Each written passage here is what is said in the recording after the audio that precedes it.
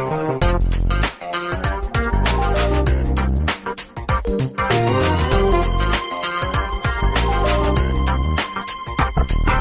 back. It's Linda Pinizzotto, Hayes FM on the Condo Expert. I was talking about recycling and food waste. You know, there's an awful lot of companies out there that provide different bags and so on for food waste. And unfortunately, some of the brand new buildings, they may have that third trisector that would actually, break off the difference between your trash, your food waste, and the third item would be your recycling. But the older buildings don't even have the recycling. And, I think it would be quite hard to impose that because it would be awfully expensive to upgrade the building and change their entire chute and figure out how they're going to put 3 different trisectors in there. That one I'd have to leave with the experts. But moving forward, their Glad was wonderful. Clorox Canada, who of course own the Glad trademark, they came out with a number of different styles of trash bags. And they have one in particular that is now for food waste. And it's actually biodegradable as well. And what happened was Clorox actually also got involved with us at the National Home Show. And they provided boxes and boxes of free samples so that we could hand them out to the public and educate them on the importance of using these bags, and especially, when they're living in condominiums. They fight trash odors. The biodegradable part of it helps any types of household composting, and when they recycle them and they, without a doubt, reduce waste measures within the building, therefore, coming back to, again, the maintenance fees. Don't forget, everything that happens in a building, it's like taking a house and multiplying it 300 times in a condo building. So if you have one set of bills for the month for a house, just take all of it and just multiply it. That's it. And so that's why most of these condominiums, they have budgets of $1.5 million thereabouts. And if they can find different initiatives that would actually help them to preserve some of that spending, and certainly, waste disposal and not tapping into their piping systems so poorly. I know that there's a number of buildings, believe it or not, that a lot of the owners don't even realize, but their pipes in their condo units are actually owned by the unit owner and not by the corporation. So, having talked about these recycling programs, I think that, after this show, all of you listeners that own condominiums, you really need to take the time to take a look at your condo documents and or send an email to your property management office and find out exactly what it is that you own.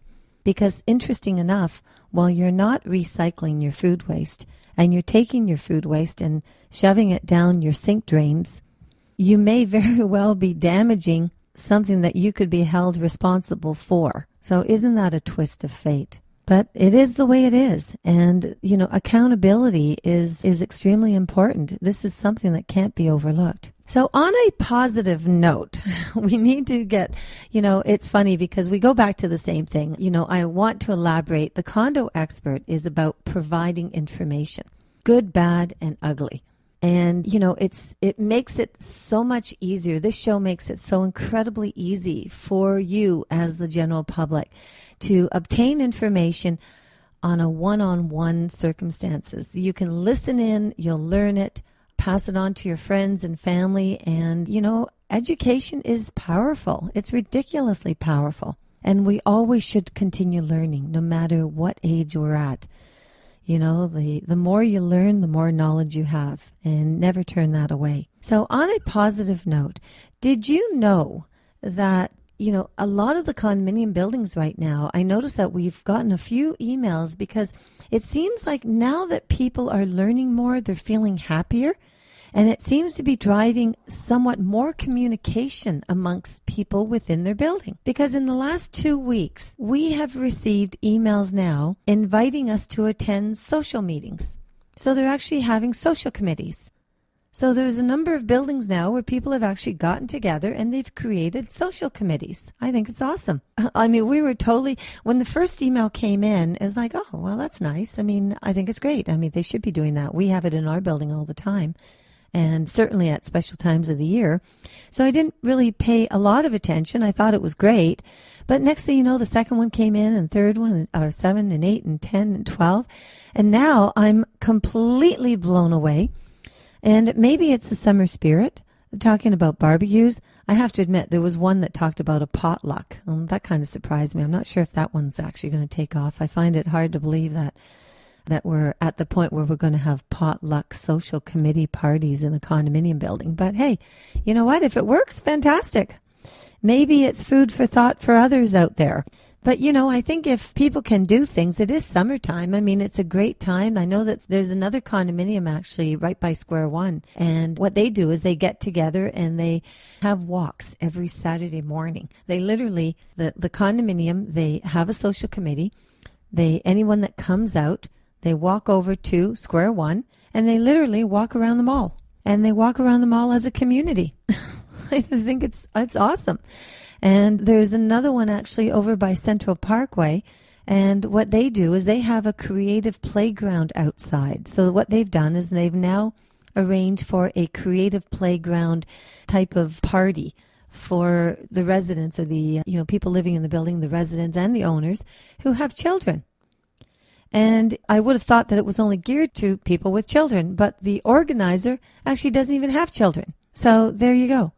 And I know that the Mississauga Valley Community Center, I mean, they've always got something going on.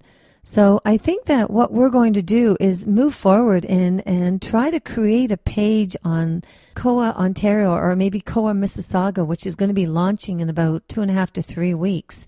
And if any of these buildings, if you've got social things going on and you want to make them public, and you feel that it's a good idea to have it on our sites, by all means, let us know.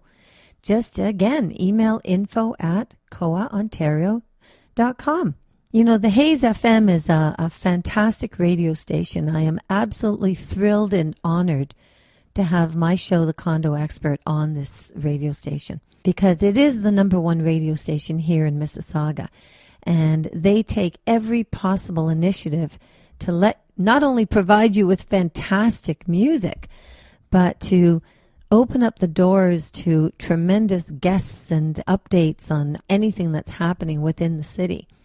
And, they're stepping forward and aligning and opening up connections with a series of a ton of other radio stations across the province. So I think, hey, power of the media and power of the radio station, this is the best way to get the word out on anything.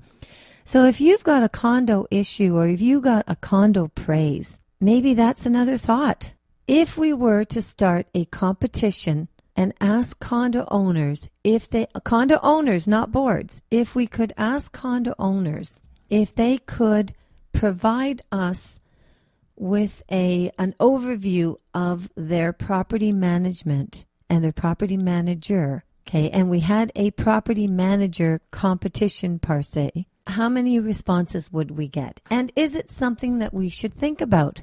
I think that whenever you have competitions of something and people get involved, I know that they have, they always have it on, the best mom and the citizen of the year and, recognitions of achievements and so on. Maybe that's something to think about. It will actually put a positive flair on the condominium world. I think we're almost due for it. I think that as people understand and recognize the problems, the idea is to take the problems, change them, and make things better.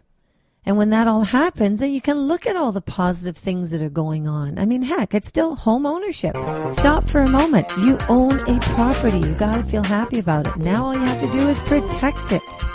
That's it. You're listening to Linda Pinizzotto here at the Hayes FM. I will be right back. Linda Pinizzotto. Whether it's a house, townhome, or condo, when you're ready, she's your negotiator.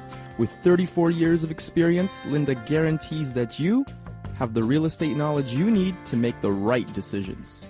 Call Linda Pinizzotto at Sutton Group Quantum Realty, 561-7373 or visit her at lindapinizzotto.com. And thank you so much for joining me. You know, today has been just a fascinating time of learning so much of what's going on out there. And that's what the Condo Expert is all about. I'll hit so many different issues. You'll notice them on iTunes and on podcast. Reporting here from the Hayes FM, you have been listening to Linda Pinizzotto of the Condo Expert. Now, also, remember, register yourself. If you're a condo owner or condo buyer, register at www.coaontario.com. And also, if you've got questions, whether they're real estate related or condominium or property values, this and that, you know, I wouldn't have the information I have had I not had the experience that I've received, and I certainly wouldn't have been able to start the Condo Owners Association without having this kind of a background. So contact me at Linda Pinizzotto, Pinizzotto, at coaontario.com or Linda at lindapinizzotto.com. Until the next time, have a fantastic day, and thank you so much for tuning in.